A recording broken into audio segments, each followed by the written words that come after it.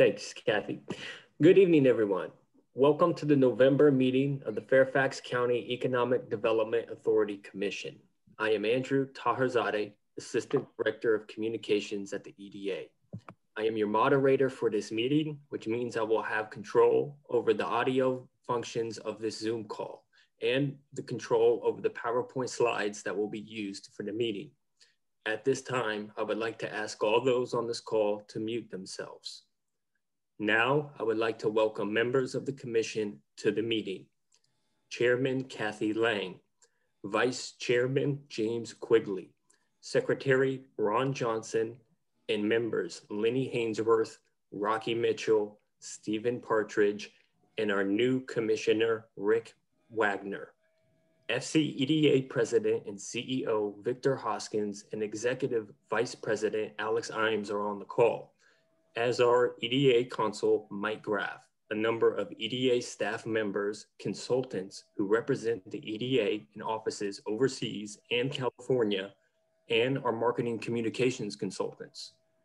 I would also like to welcome Fairfax County officials who have joined us for the meeting, as well as our guest speaker for the evening, Dr. Stephen Murray, President and CEO of the Virginia Economic Development Partnership. This is a public meeting of the Commission and is being recorded. Presenting from the FCEDA tonight will be Chairman Lang, President Hoskins, Talent Initiatives Director Michael Batt, and Communications Director Alan Fogg. Members of the FCEDA Commission who have questions will have the opportunity to ask questions as they normally would during meetings. If anyone from the public has any questions, please select the chat function at the bottom of the Zoom screen to ask a question, or email Cheryl Martelli of the FCEDA. Cheryl's email address is posted in the chat box. We will not answer questions from the public during the meeting, but we will respond to all questions in writing afterward. With that, I will ask Chairman Lang to begin the agenda. Chairman Lang. Thank you very much, Andrew. Good evening, everyone. Welcome to the November meeting. It certainly has been an exciting week. So I hope everybody has now gotten a little bit of rest we'll be busy from here on out with a new administration. So for tonight, we will be dividing this meeting into two parts. We'll have an open session, which we're in now, and we will finish that part of it. When we finish that part of the agenda, we'll take a very short break. When we resume the commission, EDA Council Mike Graff and invited EDA staff members will come back on a separate link for a closed session. When the closed session is over, just as a reminder, we will return to this link to reconvene the open session, certify that we met in closed session for only the specific reasons that we cited beforehand, and then adjourn for the evening. We have a great meeting tonight. In addition to the regular items, we will introduce our newest commissioner, Rick Wagner of Microsoft. We will say farewell to our departing commissioner, Christian Deschauer, and we are pleased to have Stephen Murray, President of the Virginia Economic Development Partnership, with us tonight. So let's get started. We'll start with our usual administrative item, which is to have a motion to approve the minutes of the October meeting. Do we have a motion to approve? Oh, I'm going to, do we have a motion to approve? Madam Chair, I move to accept the minutes of our last meeting. Great. Do we have a second? I'll second. Okay. Was that Stephen Partridge? Or is that James? That was James. Okay. I'm going to ask our attorney, Mike Graff, to do a roll call for votes, since obviously it's difficult for us to communicate as opposed to being in person. So Mike, would you go ahead and do that? Sure. Mr. Mitchell, I believe he's absent this evening. That's correct. Kathy. Yeah. Dr. Johnson. Present. And you're voting in favor of the approval of the minutes? Yes, sir, I am. Okay, terrific. Mr. Wagner, welcome. Might be appropriate for you to abstain since you weren't at the meeting of which the minutes are the subject. Okay. Ms. Hainsworth. Yes. Mr. Partridge. And I believe he'll be joining us later this evening, Kathy. Vice Chairman Quigley. Aye. And Chair Ms. Lang. Yes. So the minutes are approved. Thank you very much. Now I'm very pleased to introduce the newest member of our board, Rick Wagner. He recently joined Microsoft as president of Microsoft Federal, which is in Reston, and supports federal agencies of all sizes and scopes as they deliver mission critical work. Many of us remember Rick because he spoke to us about talent attraction and retention at our board retreat earlier this year. If you may remember, he talked about some very innovative programs, especially in the area of internships that they were doing at Mantech. We're very fortunate to have someone with Rick's background and expertise join our board. And so I'd like Rick to say a few words about his background and his interests. Thank you, Kathy. Yeah, so I grew up in Pennsylvania and educated as an engineer. Haven't done a lot of engineering in my career, but that was my background. I did spend about 13 years in California working for the Department of Defense on Navy programs.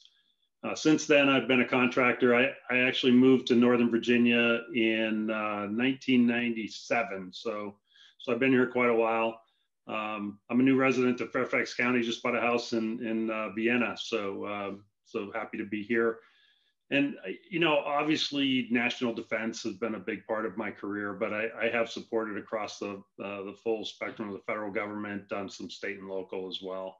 And big interest for me in the development of careers for my employees and also education of our children. So kind of that full spectrum from beginning of childhood all the way through your career. You know, how can we develop people? I think I spoke, and my daughter had some learning disabilities and they went undiagnosed, and you know how that set her back. And so for me, that's been a big thing that I've been involved. I'm involved with Kathy and Fairfax Futures, and so I'm very interested in that. Also, you know, support to service members and first responders. I think that's a huge thing that we're all responsible for. So I'm glad to be part of the organization, and I look forward to what we're going to do in the future. Thank you so much, Rick. We're so happy to have you. So let me move on to the financial report. It was in your package. It's a consent item. I'll just review it. This report represents 4 months, 33% of fiscal year 2021, and 30% of the budget has been expended. The Talent Initiative Program has expended $444,241 of the $800,000 budgeted, or 56%. And salary expenses, 27% are currently running slightly below operating expenses, 32%. Are there any questions? Okay, great. One thing we will need to do at our next board meeting is we will need to elect a treasurer to our executive committee, because we're losing our treasurer, Christian Deschauer. All right, at the September meeting, we began a series of guest speakers to provide the commission and staff with various perspectives about the post-COVID-19 economic recovery. These thought leaders will help us provide strategic vision for the future. As you may remember, we kicked off the series with Fairfax County Executive Brian Hill, and last month we hosted Dr. Gregory Washington, the new president of George Mason University. And I was on a leadership council conference with Dr. Washington, and Victor was a part of it. And it's clear that Dr. Washington and Victor have forged a very strong working relationship. I can't tell you how many times Dr. Washington mentioned Victor, and they're working together. So it's a really important relationship for us. And I'm so glad it's gotten off to such a great start. And he's an amazing man. He's a brilliant guy, and he has a great vision for George Mason University. As noted earlier, tonight we are very fortunate to have Dr. Stephen Murray, President and CEO of Virginia Economic Development Partnership. Stephen has served as President and CEO of the VEDP since 2017. At VEDP, he has collaborated with state, regional, and local partners to craft a very ambitious vision focused on transformational goals, including accelerating employment growth, enabling every region in Virginia to grow, and moving Virginia back to the top of national business climate rankings. I think we're doing very well there.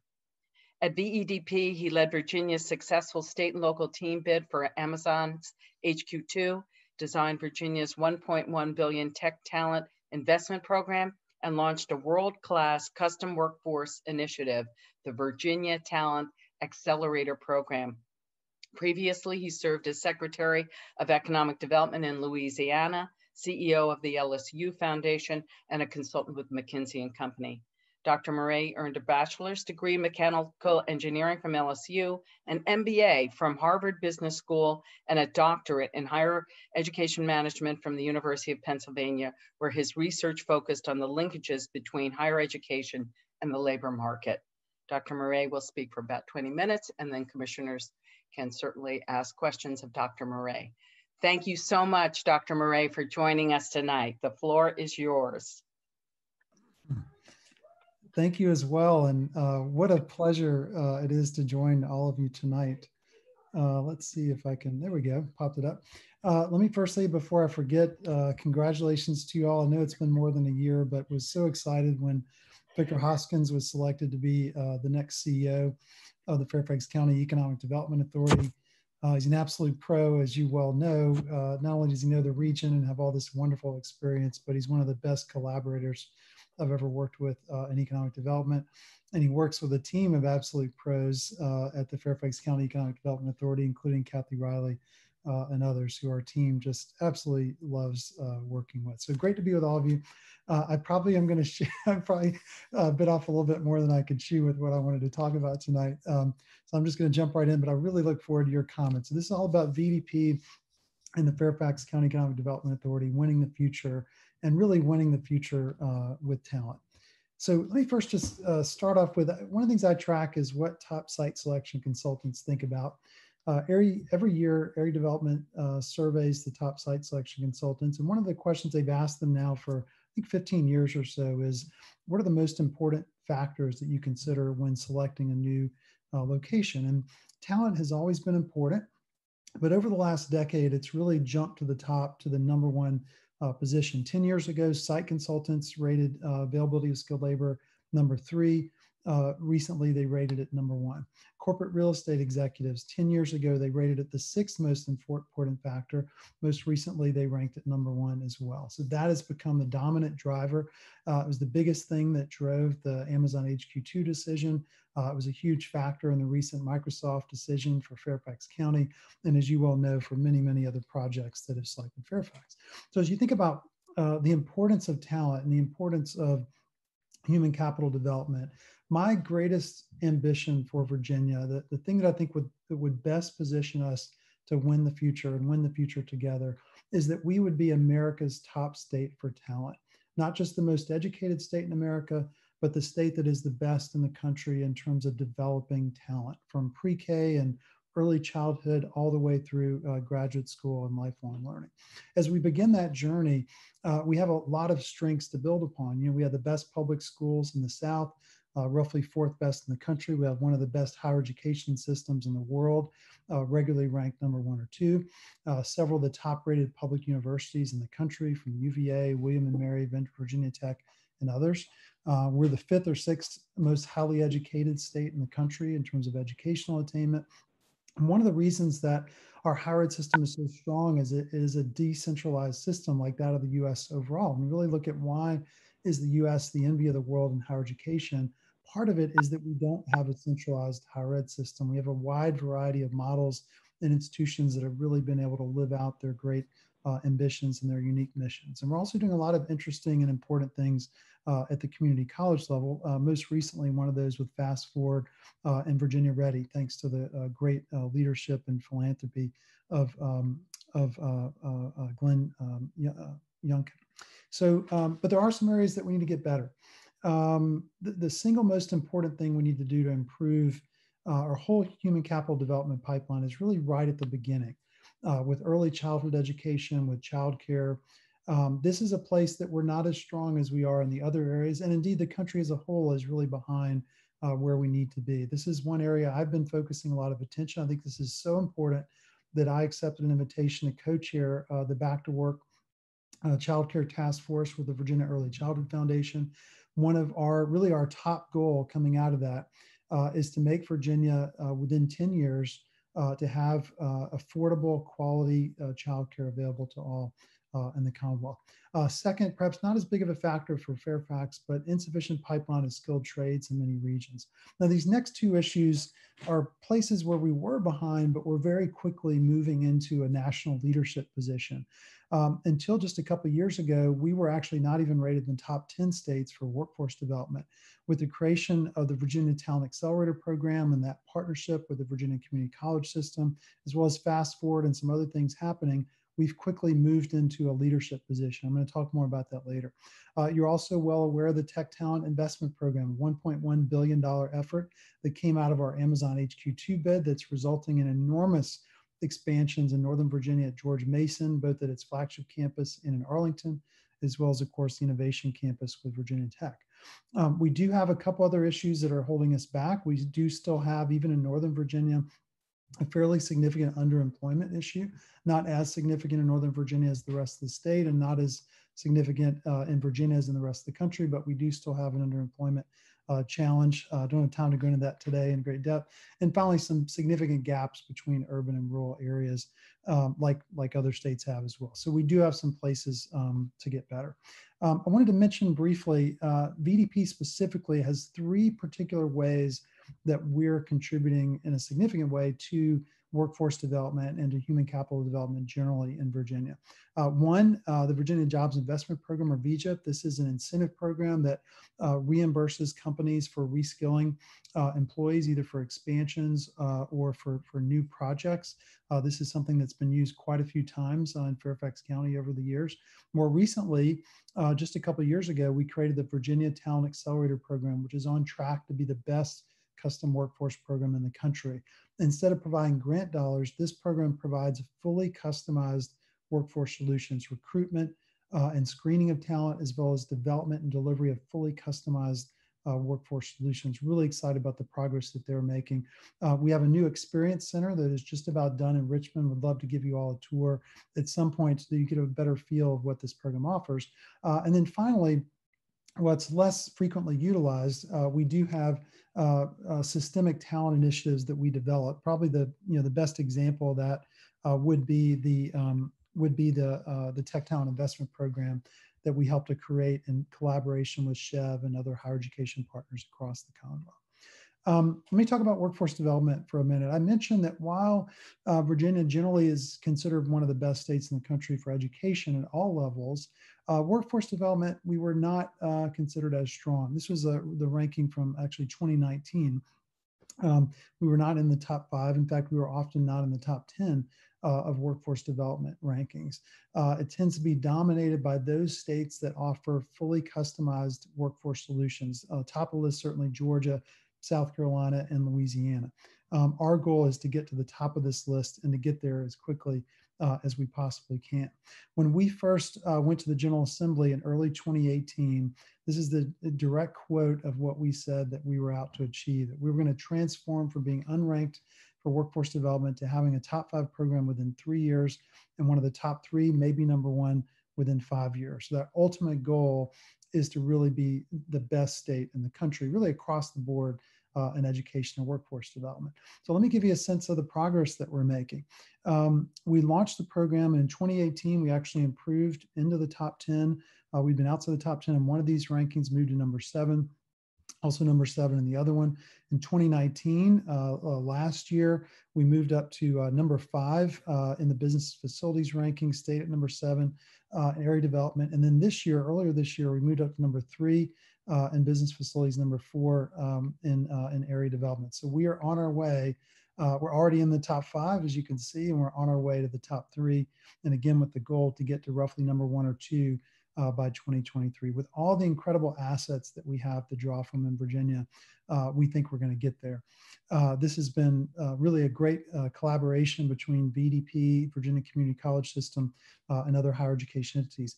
I don't think we certainly have not done a project yet, I don't think in Fairfax, but I don't think it'll be too long before we do. We just kind of shifted from the pilot stage about a year ago to now starting to do more projects all across Virginia. So we look forward to taking on our first big project in Northern Virginia. I mentioned the Tech Talent Investment Program. This perhaps hasn't had as much media coverage recently, but it is full steam ahead. This was adopted unanimously or near unanimously by the Virginia General Assembly. Great bipartisan support. We're talking about literally doubling the number of graduates each year at the bachelor's and master's level in computer science, computer engineering, and software engineering. The two biggest pieces of that are George Mason University, which again is expanding in its flagship in Arlington, as well as Virginia Tech, which likewise is expanding in Blacksburg, as well as its new innovation campus. This is a commitment of roughly $1.1 billion over 20 years, very front loaded though, for facilities, for startup packages, for new faculty lines.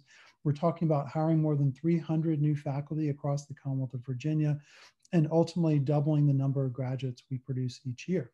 While most of my work at VDP has been in the higher ed part of this, there's also some very important work happening at the K through 12 level as we continue to build out, all our efforts around Virginia being one of the leaders in computer science and K through 12. There's also some great things happening in tech internships at the higher ed level as well. So this is underway. This is going to be, I think, one of the most powerful tech talent pipelines for Northern Virginia. Roughly half of all of this investment is happening in Northern Virginia with George Mason, with Virginia Tech, and with the Northern Virginia Community College. So as we look more broadly at our goals for the Commonwealth, we have 5 simple but very ambitious goals. We want to get Virginia back to being one of the top 10 states for growth in terms of both employment growth and growth in median earned income. Just a few years ago, we were in roughly number 40 in the country. We've moved up to roughly number 15 to 20, kind of moves around a little bit. So we're heading in the right direction. We also want to position every region to participate in the growth of the Commonwealth. Our third goal is to get back to being the best state for business in the country. We got there pretty quickly on CNBC number 1, but as you'll see in a minute, we still have some room for improvement in other rankings. We want to be the top performing state economic development organization in the country. And finally, to be a super collaborator. Really, as Victor knows, this is really all I'm trying to get done. I don't really have many goals other than these 5 things, but they do consume quite a bit of effort and energy, to get there.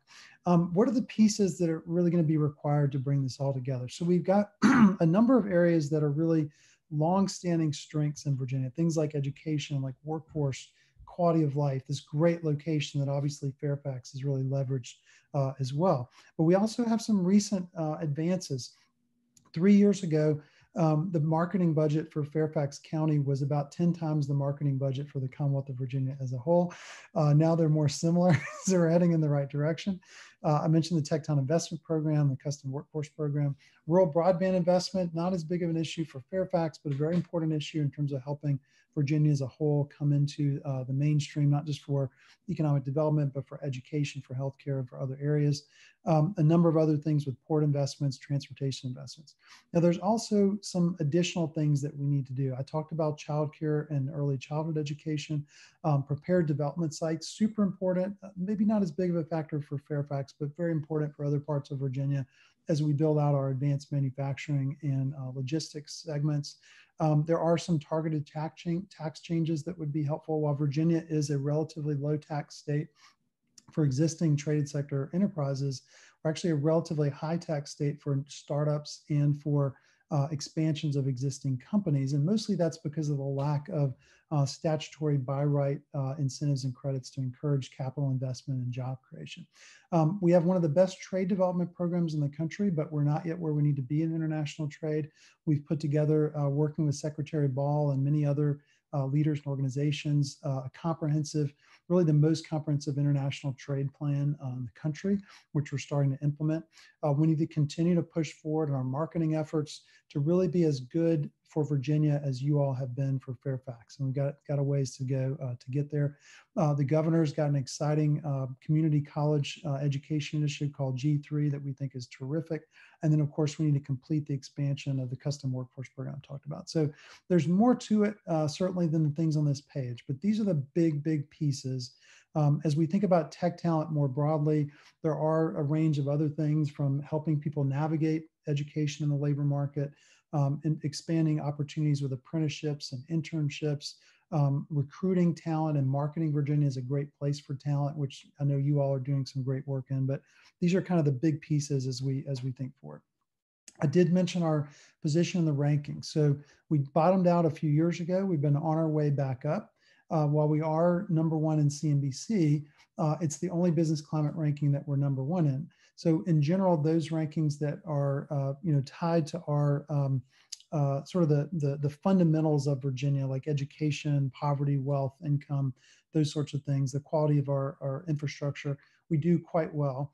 We don't do as well in the perceptions of Virginia as a place to do business. We do well, but we tend to rank in the 10 to 15 range nationally, always behind Georgia, North Carolina, often Florida, always behind Texas.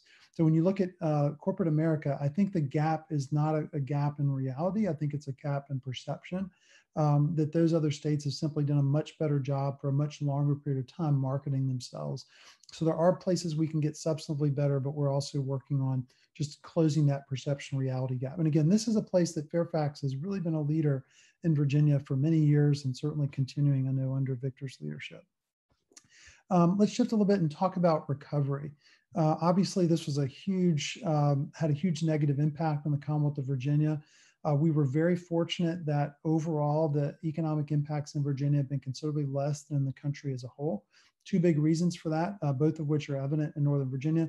The biggest one probably is that we've got a large portion of our economy that's driven directly and indirectly by the federal government, as you well know, roughly a third of our economy.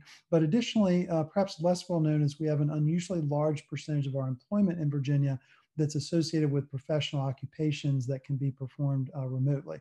So those two things together really helped us. Obviously, the places that were really hit sector-wise were hospitality and retail, and we think they're going to take quite some time to recover. I'll talk a little bit more recovery in a moment. What I want to show you on this slide, if you look at this is the change in employment levels since before the pandemic through August. I didn't have a chance to catch the September data. So statewide, we're down 6.3%.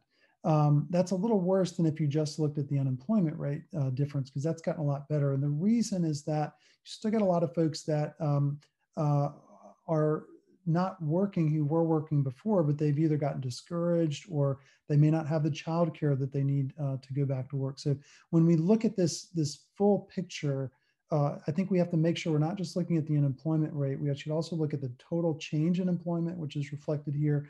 Also think about people that were working full-time that are now part-time, but would prefer to be full-time.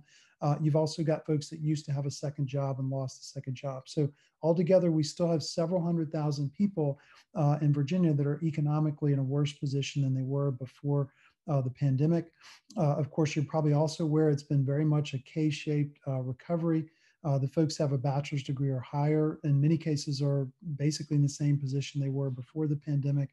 Those with less education, those that were in lower wage positions, those that are people of color on average in a worse position. So, but this kind of gives you a sense of the variation across Virginia. By the way, the reason for this variation is mostly because of differences in the industry mix. Obviously, there were some industry sectors that were more heavily impacted by social distancing requirements than others, and the mix of those kind of varies across industry sectors across the Commonwealth. The other thing we're seeing really throughout this pandemic, and as we get into the recovery, is a significant reduction in the number of job postings. There are still a lot of postings, especially in Northern Virginia, I might add, but it's still quite significantly below where it was before. I don't have a slide on this, but one of the things that I'd encourage you all to keep in mind, I know Victor's already thinking about it, is that it's not just a matter of us getting back to full employment, that when we do get back to full employment, it's highly likely that the mix of employment across industries and occupations is going to be somewhat different than it was pre-pandemic. We're going to see more Tech jobs, more business services. This will be very good for Northern Virginia. Likely fewer jobs in retail, fewer jobs in hospitality. There's some other differences, but those are kind of the big ones that I think about. As we've thought about recovery, and we've been doing a lot of thinking about it, we think it's the single most important thing Virginia should be focused on right now after public health. And I think increasingly we'll see that shift happen as we start to get toward widespread access to vaccines in 21. There are 4 big areas that we see as growth opportunities going forward. At least 3 of these would be big opportunities for Fairfax, Northern Virginia. First, and again, perhaps not as big of a focus for you all, but we do think there's going to be a permanent shift with manufacturing, reshoring, and supply chain as companies try to de-risk their supply chain networks and try to get a little bit closer to customers. It may not be quite as big as what some thought initially, but we do think this will be material. Second, accelerating what we sort of loosely call digital Virginia, but just think about the tech sector broadly: cloud computing, software development, data centers, cybersecurity, the places that Fairfax is just an explosive leader. We think those things are going to continue to grow, in fact, accelerate quite dramatically compared to where we were pre-pandemic. And by the way, think about the Tech Town Investment Program. It made sense before the pandemic. Now, with everybody accelerating their digital transformations, it makes even more sense. So we got a big jump on most of our competitor states with that. Third is telework. And this is probably, I would guess, more of a risk perhaps for Fairfax than an opportunity. This is still very much in flux. We've been doing a lot of research on this. We've got a significant survey we're getting ready to do nationally and also of graduates of Virginia colleges and universities to get a better handle on this.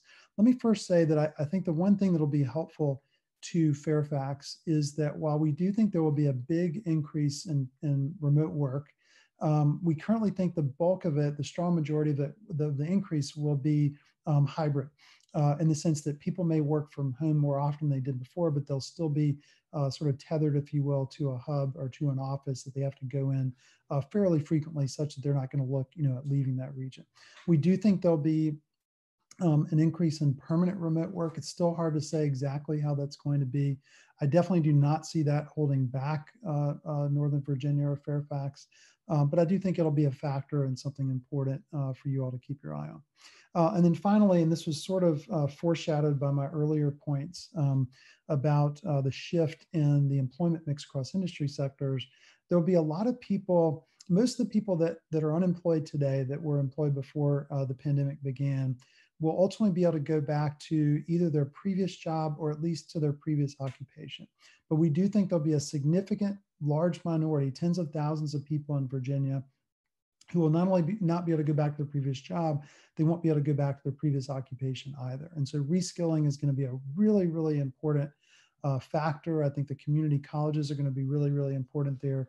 That's something we're putting a lot of energy on right now, and we're going to be advocating during the upcoming regular session for funding some of those key programs like Fast Forward and the Virginia Ready initiative that goes along with that. So some of the things we're thinking of specifically on recovery, I talked about reskilling. Certainly our 2 programs, the Virginia Talent Accelerator Program and the VJIT program, those will be very, very important. I also talked about Fast Forward and G3. International trade development, we think will be a big opportunity for companies to get additional international sales. That'll be a key push. Site development for rural localities. Typically the most common reason we lose a manufacturing or distribution project is the lack of a well-prepared site compared to competing states. Rural broadband, and of course, finally, marketing. Super, super important. I think one of the smartest things that Fairfax has done for many, many years is investing significant dollars in marketing. You could stand to do even more, and certainly at the state level, we should be doing an awful lot more than we are, but at least we've gotten in the game. And I think what we are doing is a very high quality.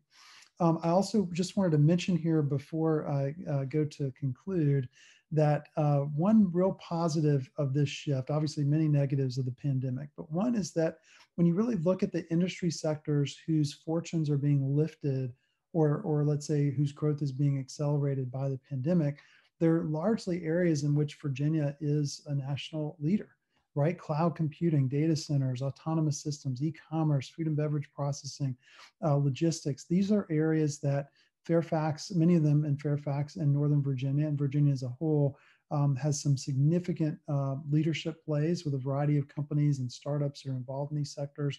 And we think that's going to really bode well for our recovery. So I just wanted to end on kind of a hopeful note here. As I think about the future of Virginia and the future of Northern Virginia, these are some of the images that I have in mind. Now, some of these I think are definitely going to happen. Others I think are likely if we take the right action. So we're going to have a growing commercial space sector on the Eastern Shore. Lots of exciting things happening there. A lot of connections with Northern Virginia as well. We're going to get to nearly ubiquitous broadband access in Virginia within 7 to 8 years.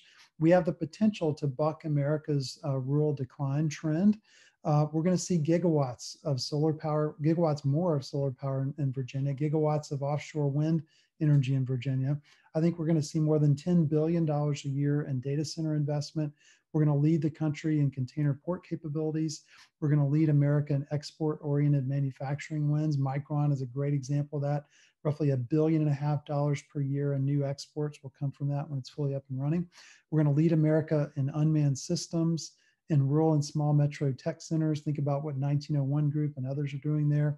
We're going to lead America in computer science, the largest investment to our knowledge in US history in computer science education. We're also going to lead America in data science, one of the most explosive, fast-growing, exciting fields that I think Northern Virginia is going to be a big player in as well.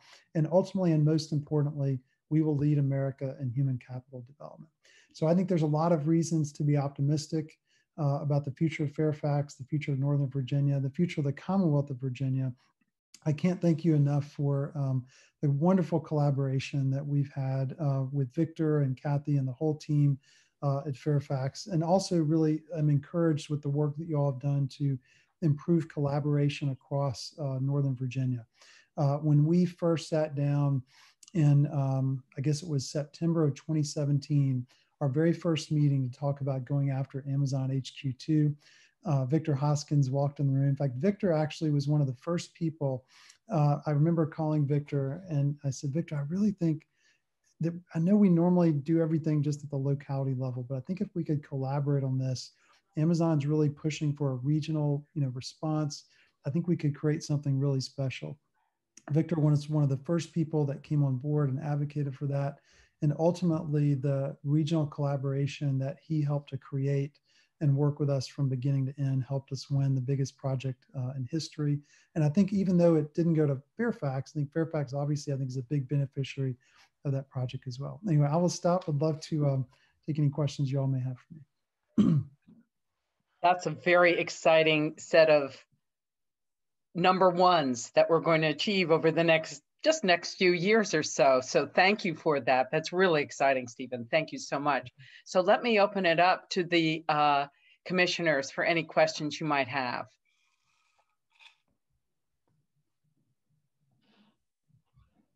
James? I saw him come off mute. Yeah, Stephen, hi, Yes. James quickly. Thank you for joining us this evening. This is really exciting too. It's not only great to share this with the commissioners here, but with the staff of the EDA who's focused on many of these same initiatives every single day.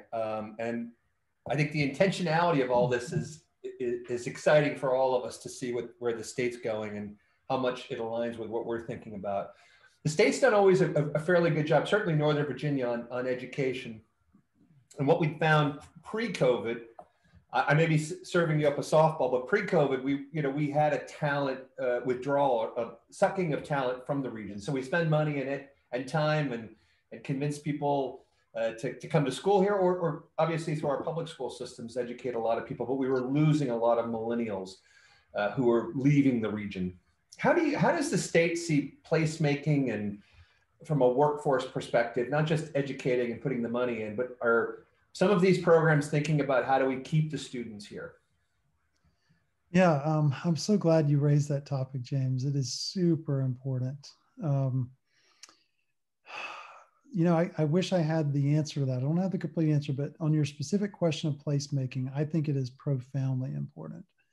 Many years ago, when I was living in Baton Rouge, I had the chance to I was going to say get to know, but really meet and hear a number of presentations from a gentleman named Andres Duwani.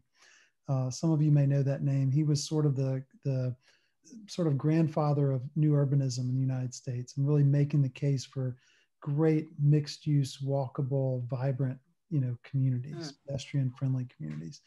And he laid out a vision that I just thought was incredibly compelling. And it's a vision that I perceive Fairfax to be trying to move toward, in recent years as you've worked to attract more residential and more mixed use development. It's a vision, by the way, that I don't think is talked about enough in what helped to attract Amazon to Arlington.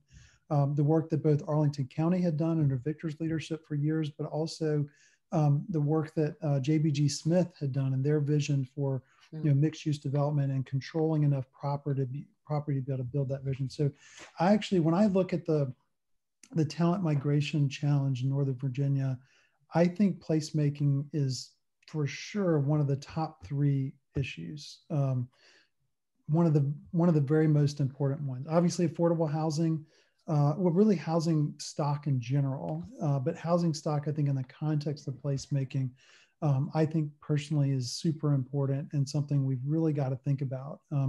I used to live, my wife and I, when we got engaged right out of graduate school in Boston, the first place we lived was Arlington, Clarendon specifically, right after the development of the Clarendon Park development. That's where we actually lived, was on the park there in a townhouse.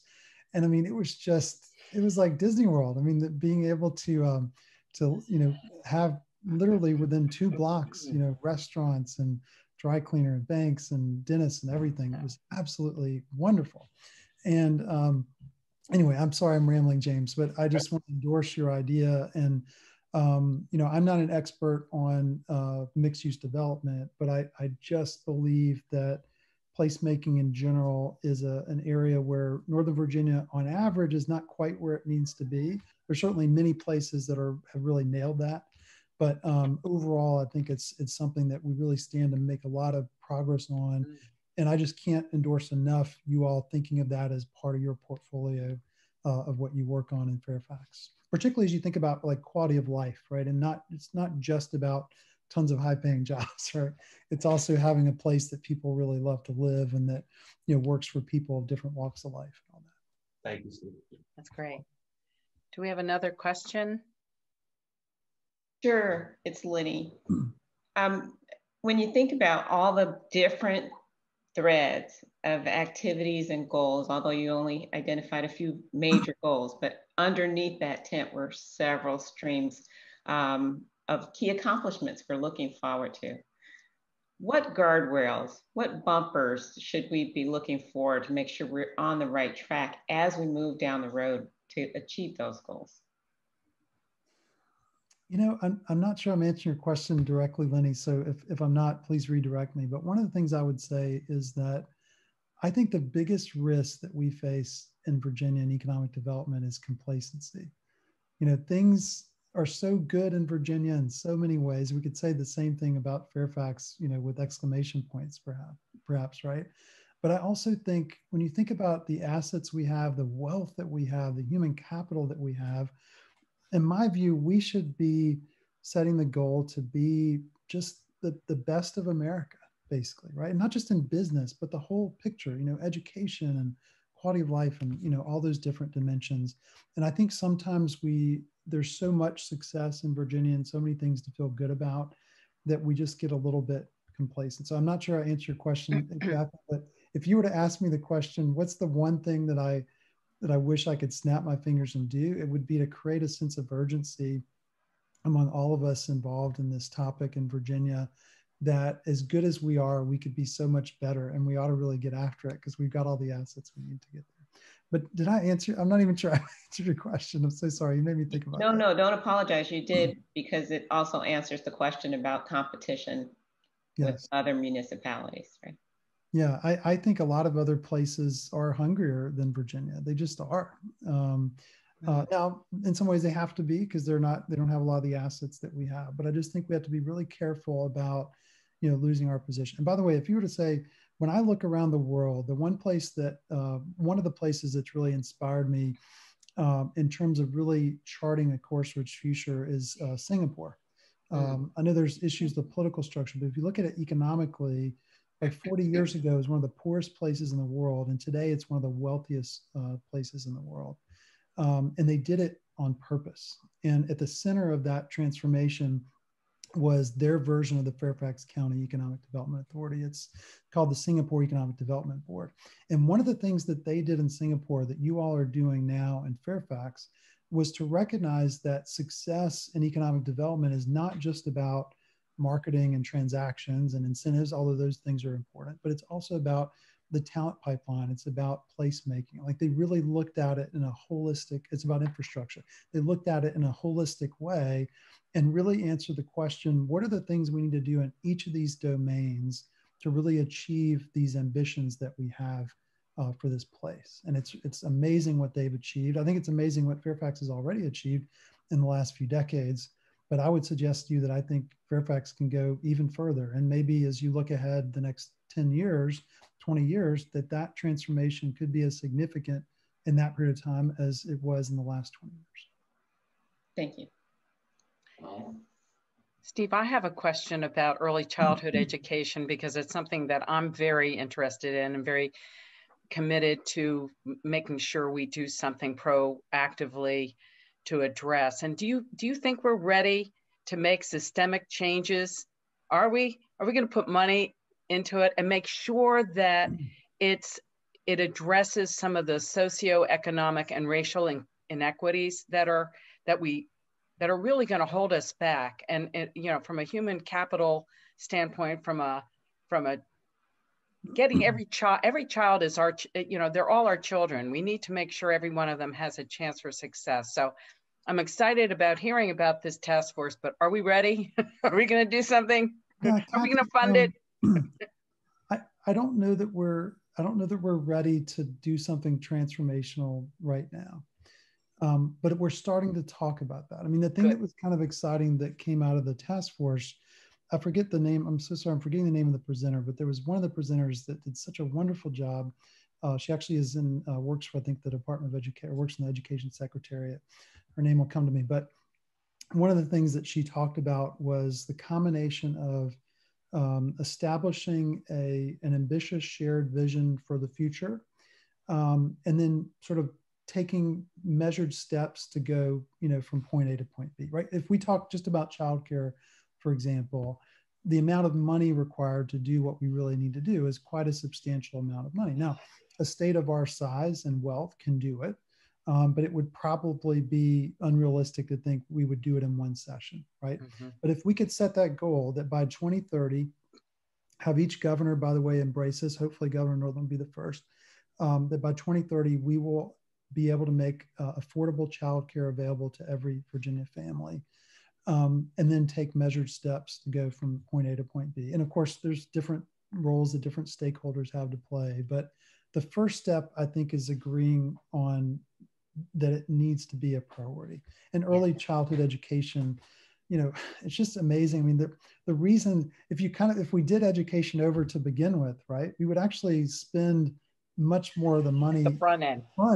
Yeah. I mean, where brain development is just on fire. I mean, I just have become a huge, I've seen this, by the way, with our own, children. We have 4 young children, and my wife got her doctorate in developmental psychology, basically child development, and just saw like how much she just invested in them and how they, just develop, as you just think about like wanting more people to be able to have a great start in life. And if we're really going to make this human experiment, this American experiment, capitalism, the whole thing work for everybody, and really give everybody a chance, we've got to get those early years right. So we're not there yet, but I think if groups like us and others can keep talking about this and pushing forward, I think we can get there. It's a long-term thing for businesses to understand. For example, you've got to start then. While they want their tech workers now, they won't have their tech workers in the future if they haven't started, 20 years earlier. So thank you. Keep pushing. Do we have any other questions? Kathy, I might just ask Stephen, great presentation. Sorry I came in a little late. We have our board meeting a couple times a year that aligns with this one. From a workforce standpoint, you mentioned some of the industries realigning and maybe less hospitality, some of the retail's changing, maybe more tech. Are you seeing a need at the state level to put more resources into trying to convince that early pipeline, whether the K-12 or sort of NOVA pipeline, to go into these careers? Because as much as we're promoting them, as much as we're getting some of the tech talent funding, it's still a hard sell to convince kids to go into some of these high-tech jobs because of the math requirements, because some of the other hurdles. So are you seeing some need to refocus on maybe the K-12 to get more of them into that field if those other jobs go away? Steve, I really am. In fact, we owe a great debt of gratitude to Peter Blake, the director of the State Council of Higher Education for Virginia, because the first draft of the Tech Down Investment Program was only higher ed.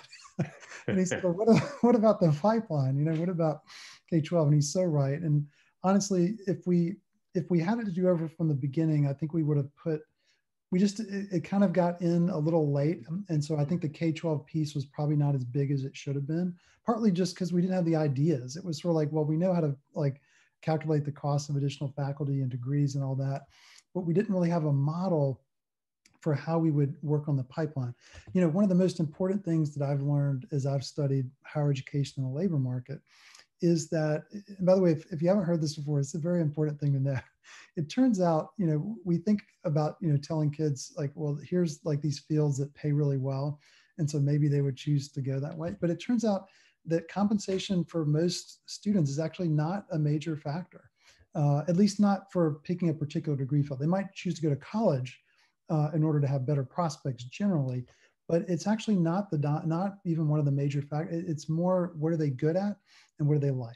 And that really gets at Steve's point about helping people be in a position in the K-12 environment where they are both academically prepared to be successful in one of those rigorous programs, but also where ideally they've been introduced to it, right? And I know growing up in rural Mississippi, one of the things I didn't appreciate until much later was just how much my views of what was possible for my career were just shaped by what was around me, right? And that's true probably even the age of the internet, that something can be there, but if you don't know anybody that's done it, you don't feel connected to it.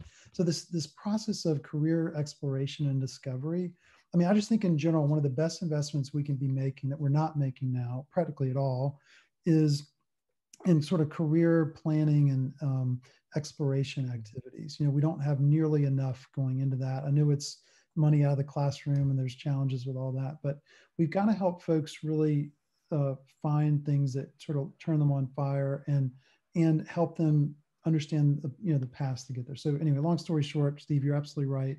And I actually do think at this point in Virginia, the much bigger opportunity to build the talent pipeline is actually higher ed. It's in the K-12 level more than it is anything we're doing in higher ed.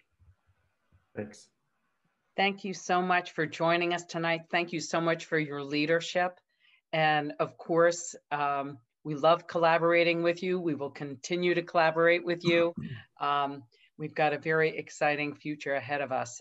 The state and of course this region and all the regions across the Commonwealth. So thank you, Stephen, for joining us tonight. Thank you, Kathy. Thank all of you for just the great work you do and how important you all are and how important Fairfax is to Virginia's economy. We're very grateful for the collaboration. Thank you. Stephen, on behalf of our team, I want to thank you so much for all your partnership and all the deals that we've done, all the work we've done together, and for your leadership in bringing the collaboration together, because that you were right in the middle of that. This North Virginia regional collaboration would not have happened without you. And it was so easy to do, I'm sure. It was easy once Victor was leading Fairfax, I think. Yeah. Thank you all so much. Great to Thank you, Stephen. Thank you very much. So next on our agenda, we are going to be saying farewell to one of our commissioners. We announced last month that Christian Deschauer, who has served with distinction as our treasurer and assistant secretary for much of the time that he served, is going to be leaving us. Well, I don't mean leaving us, I mean leaving the board. He certainly will be around in Virginia. The Board of Supervisors named Christian to our board in June of 2016. He is the Director of Public Affairs and Innovation at Transurban, an Australian company that manages and develops urban toll road networks in Australia and North America.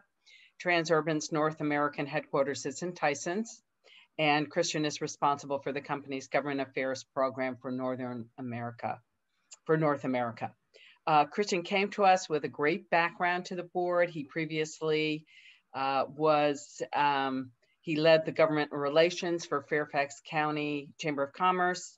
And prior to that, he served as a senior legislative aide to Supervisor Pat Harity of the Springfield District, and then was a staffer to former U.S. Representative Tom Davis of the 11th District. He has a master's degree in international commerce and policy from George Mason University and a bachelor's degree in marketing from Penn State.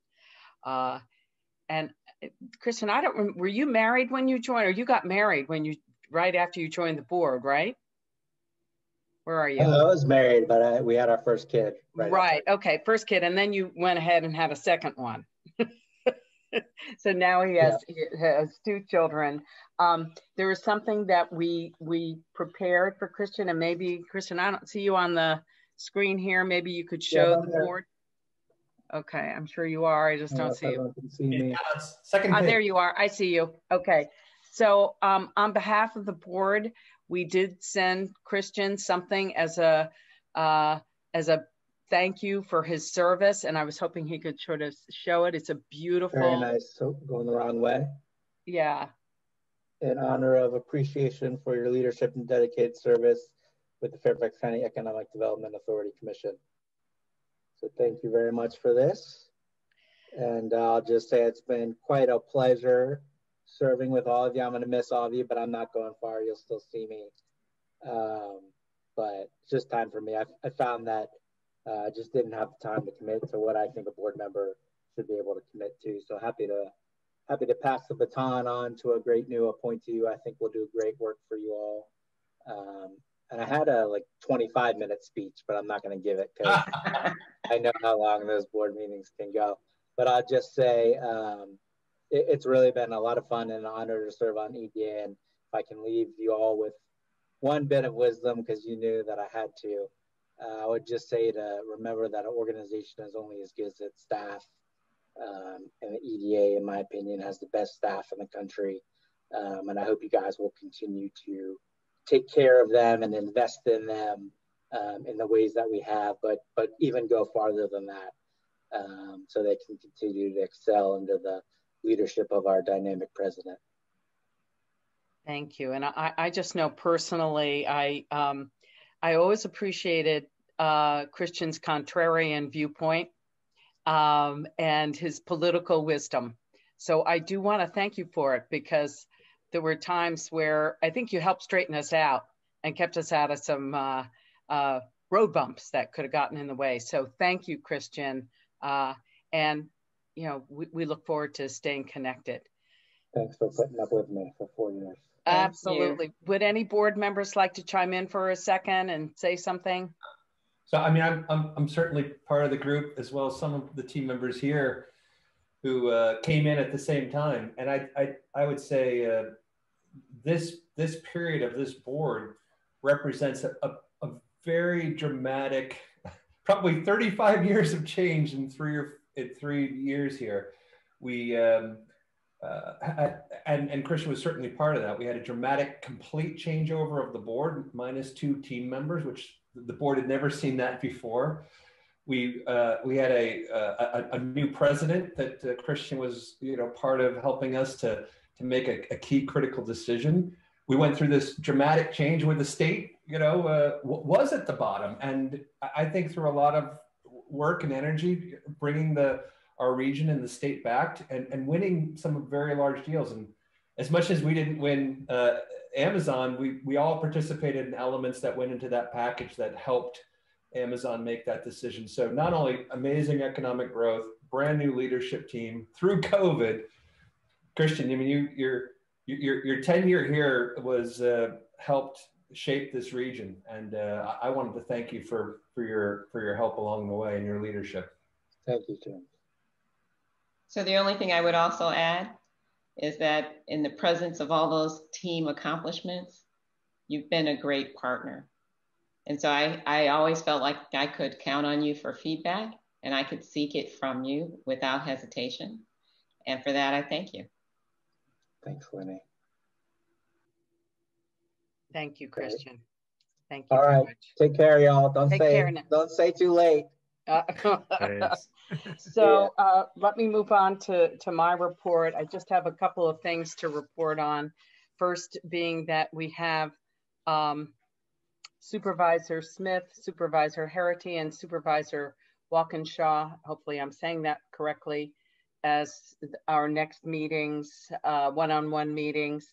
In December, we will have a summary of all of the supervisors' priorities and other matters that are on the top of their minds.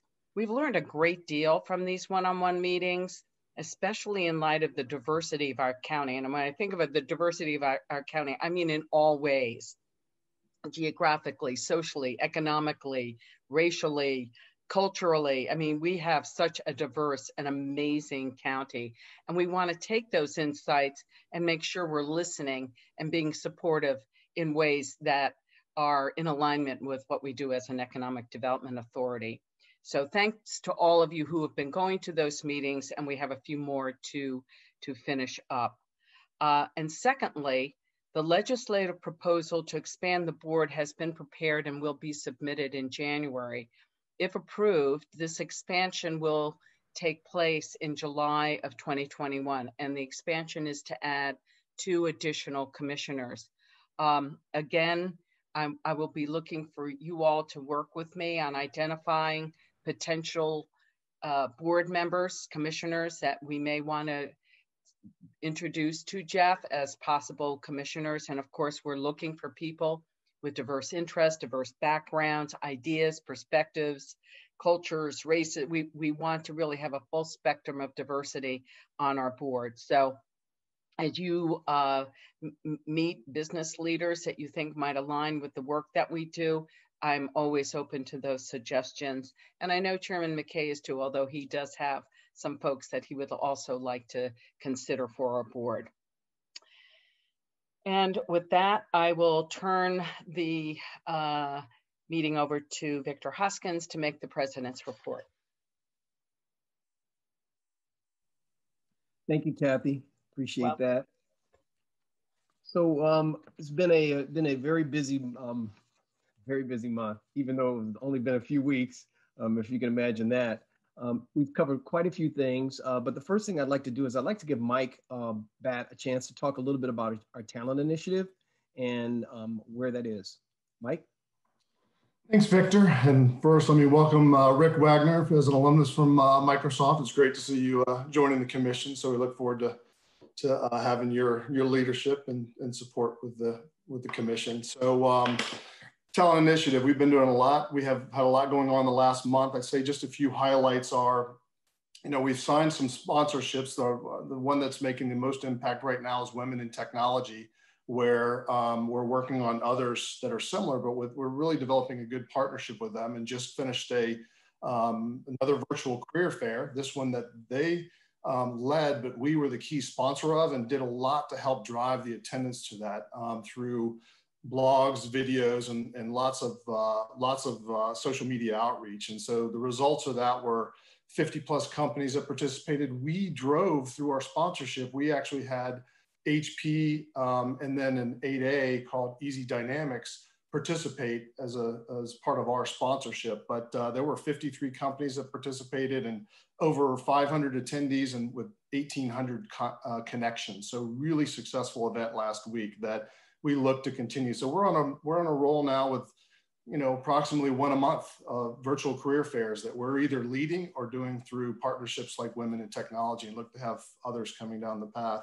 We're doing some really innovative things now. We have new temp on Kieran Collinson that's helping us with connecting with universities. We just heard from Steve where we need to bring more talent here to the Northern Virginia area, so we can stop competing with each other and poaching from each other. There's still 40,000+ jobs available in Fairfax County, 80,000 across Northern Virginia. And so we, through the technology handshake, and Kieran have reached out and connected with over 65 universities across the country, tech universities, big universities in the West Coast. And we're using that connection because that's where a lot of the students and alumni use that application to look for their careers and jobs. So we're going to start to do events with them. And two things that I'll just highlight is we're going to promote the Work in Virginia, workinnorthernvirginia.com site. And that site is really starting to make some impact. DCI, our partner here, has shared just the latest stat from this talent initiative website is we're approaching 30,000 hits per month. We're 20 to 30,000 hits per month on that site. And so it's really out there to promote the region as a great place to live, work, and play, as well as providing, insight and promoting all of our great companies that are here. So so we're going to promote that site to those 65 universities. And then we're going to do some special one-off events. We've just started a conversation with BAE, for example, to do a custom recruiting event just for BAE and see where that goes, working with the West Coast UC schools to help promote them. Because historically, the public sector BAE has only promoted here in the region. So now we're saying, hey, with this virtual world we're in, we can recruit remotely. So we're doing great partnerships with that. We are working now towards our next virtual career fair, January 28th, which is going to be laser focused on a lot of jobs that we have out here in the cyber security clearance world. So we're working to recruit 20 companies to participate in that with us. We're well ahead of the game and making sure we're down the path on that. I'd say we're getting into the upskills program area, but there's a lot more we can do. It was great to hear from Steve around the starting at the K-12 level. So we're working with Greater Washington Partnerships. They have K-12 pathways. Microsoft has a program called TEALS, Tech Education and Literacy Schools. And so I'm starting to engage there. They actually have some of their own engineers and their own staff out teaching now in the Fairfax County schools as volunteers as part of their program. So pretty cool where we look to engage in that. And then lastly is just something that, again, where we're reaching out across the country to recruit talent here. Did a great working with Alan, the communications team with DCI, targeted campaigns and marketing, and did an article in TechCrunch that has 4 million monthly subscribers. That was a great article that went out that really is promoting the county and the region. So a lot's going on, and I think we're making each month just progress again with this collective team helping. So thank you. Hey, Mike, I was going to share one cool sort of circular story.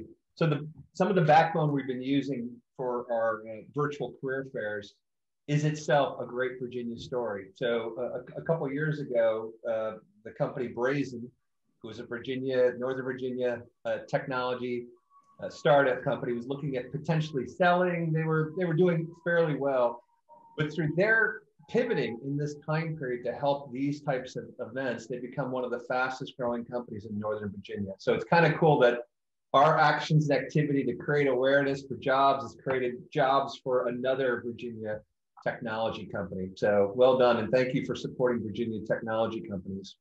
Yeah, that's a great point, because not only have we contracted to use Brazen there in Arlington, but Women in Technologies, that's the technology they used for the event we had last week with them as well. Yep. Yeah, they've grown. This has been one of their best years ever and helping companies throughout the country, but they're based here in Northern Virginia. Yes, and first of all, I want to thank Mike. As everyone knows, he joined us was just about a year ago now, Mike, that you joined us. Yeah, Spencer Wood and I both started. We were just chatting before. This week is our 1-year anniversary. Yeah, and when he came from Microsoft, he was really saying that he wanted to do something different, kind of his second career. And I just want to say, Commissioner Wagner, if you have any other employees that want a second career, our doors are open. I'll keep that in mind. If you want to fulfill that need for the second career. Thank you so much. Still needs to fill 1,500 jobs. There you go. That's right. One of the things I did want to, I'm glad Mike mentioned it, was the speed with which we've gone from about 300 and 400 hits a month on our website to 30,000. It is amazing. And those hits are coming from other markets. They're not just our market, they're coming from New York, they're coming from San Francisco, they come from other markets that we are digitally targeting. This is where you wanted us to be. And I'm really proud of the work that he, Aiden, and the rest of the team has done on this. It's been really fantastic. Speaking of marketing, I want to let Alan take a moment to talk a little bit about some latest stories. Alan, you ready? Yes, sir. Thank you very much, Victor. Good evening, everybody. Welcome to the new commissioner as well. So I have a quick update tonight for communications. As you know, the big story of the month in October came from the Volkswagen Group of America when the company announced a 20-year lease to keep its headquarters in Fairfax County. It's going to take just about 200,000 square feet in Reston Town Center. Now, like with the Microsoft announcement back in May, this is a great sign in a number of ways. It's an amazing retention announcement of a major name brand employer. It reaffirmed the attractiveness of Fairfax County as a corporate headquarters location. It reaffirmed our attractiveness for North American headquarters of international firms, continues to diversify our economic base. The company did not shrink its real estate footprint at all.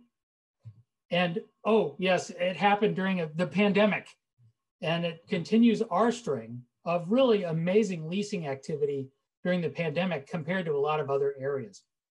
So this was a great announcement, a great story for us to get out there. We worked very quickly to get a release written, posted, and pushed out to area media.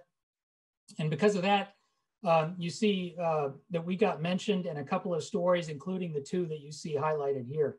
We got a great quote from the VW CEO that emphasized the importance of being in Northern Virginia to build on his company's innovation for years to come.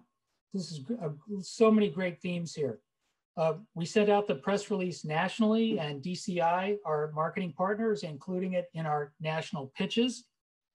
As you can see in the box there, we got about 48 million impressions for this and garnered about 1.7 million in earned media just for this release. We also pushed it out on social media and created an announcement video that, believe it or not, got 5,500 views just on Victor's LinkedIn page. So we've been very busy on the communications and special events staffs this month with a lot of events, a lot of webinars, but I thought you'd appreciate the attention that we got for the VW announcement. It really is a great story. So Victor, that's it for communications tonight. Thank you, and back over to you.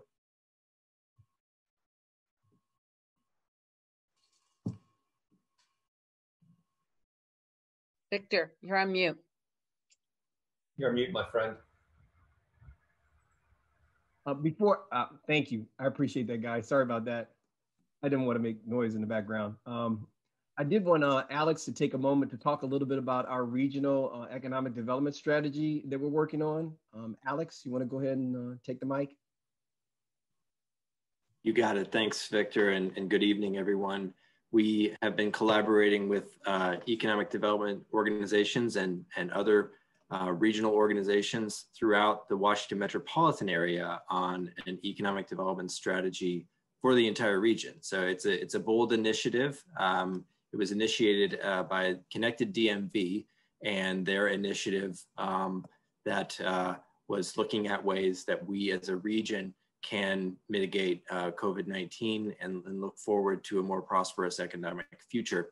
Victor is the chair of the task force for the economic development strategy, and I am leading a number of the work groups and teams along with a counterpart at Connected DMV. So right now we actually have 5 teams set up that are laying the groundwork for this strategy, and the teams are being led by different groups from throughout the region. So we're weaving that into our process as well, and ensuring that it's not the information or the direction is not coming from any one place. We are working with Montgomery County. We're working with Washington, D.C. We're working with WMATA. We've got research support from George Mason University Center for Regional Analysis, the Fuller Institute, and data analytics support from groups like Booz Allen Hamilton. So it's public, private, and academia on this.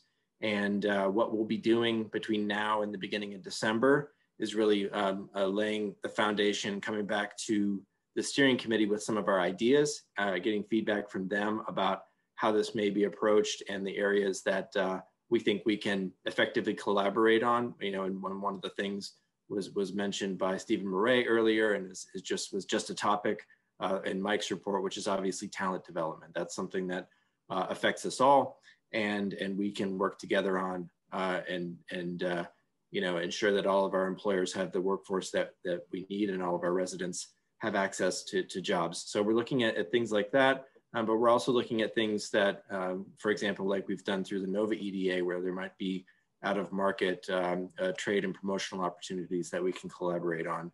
And so it's exciting. We have, you know, the NOVA EDA on board, the Maryland Alliance is on board, and Washington, DC is on board. And then, as I mentioned, there's a consortium of private and academic partners.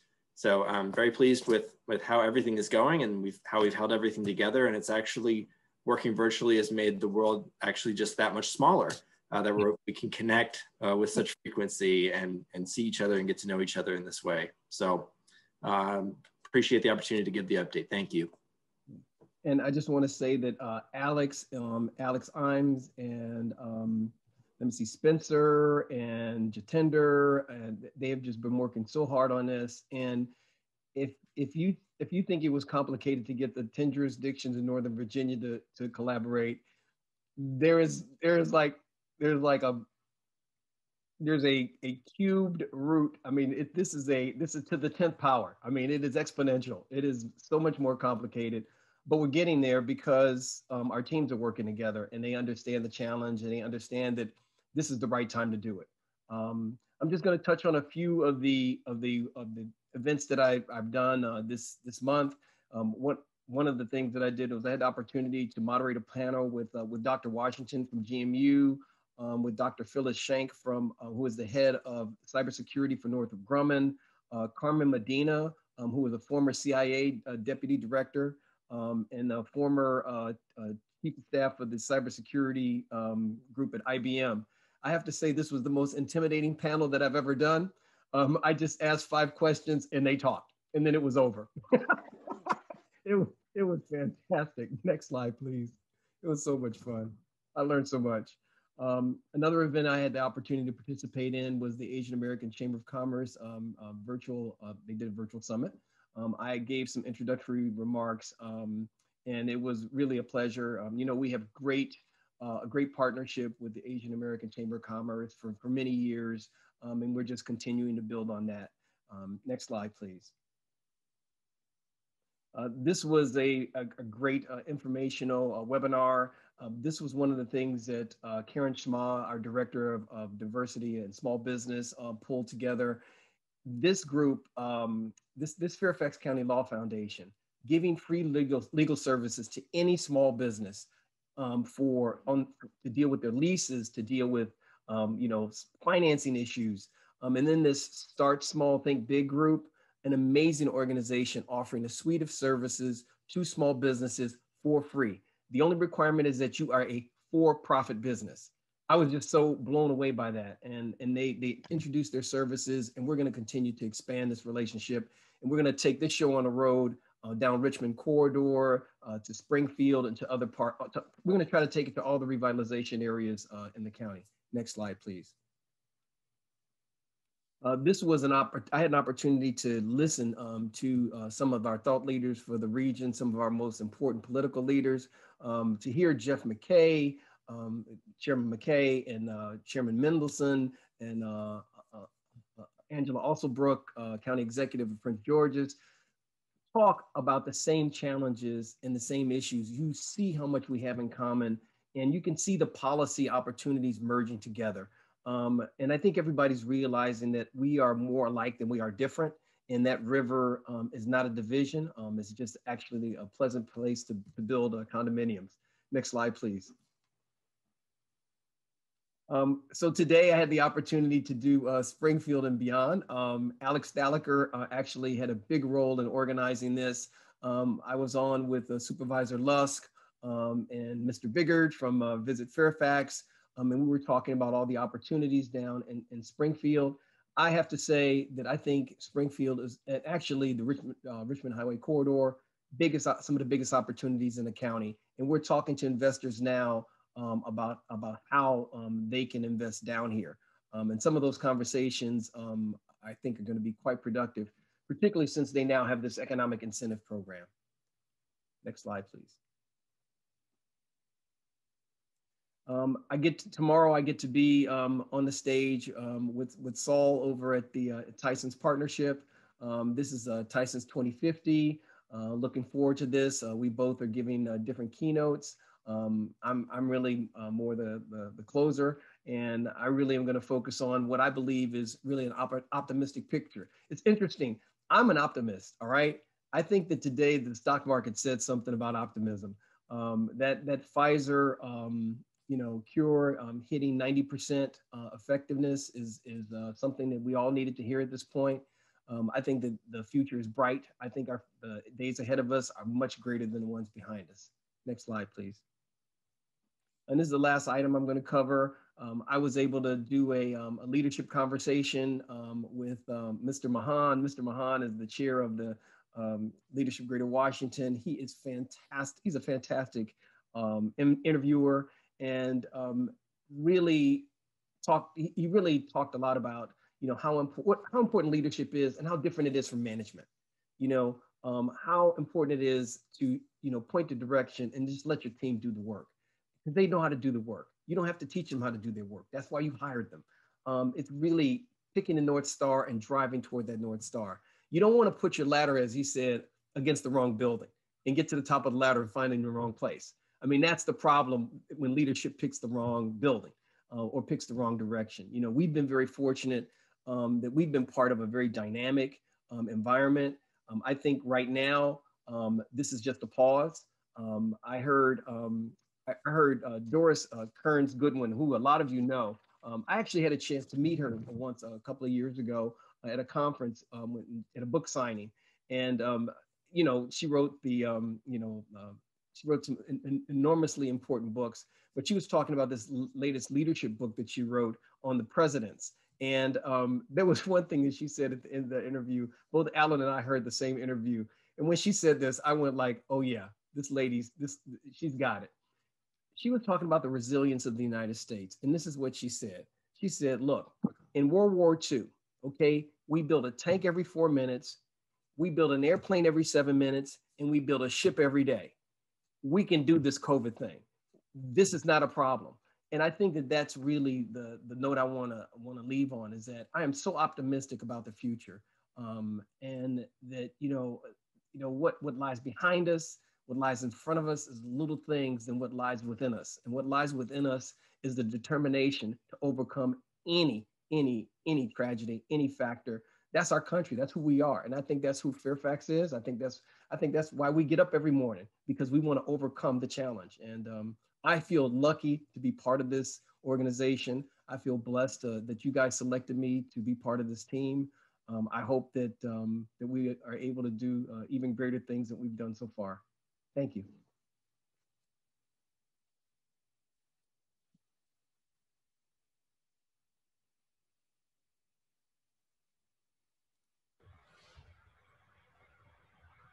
Kathy, you're on mute. Kathy, you're on mute.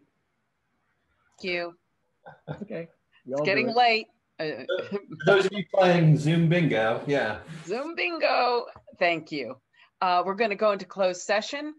And so I would, the motion is to move into closed session to discuss personnel and strategy matters. So I would like to have a motion to approve. Make a motion to approve that we'll move into closed session. Do we have a second? Second, Commissioner Partridge. Thank you. And Mike, would you do a roll call? Sure, happy to do that.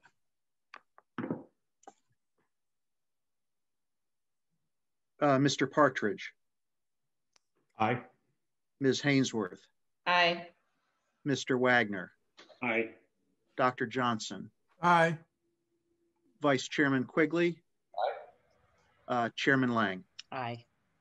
Okay. So we will be going into a different Zoom call. I hope you all have it. And then when we're finished with closed session, we'll be coming back into open session. So we'll see you in a couple minutes.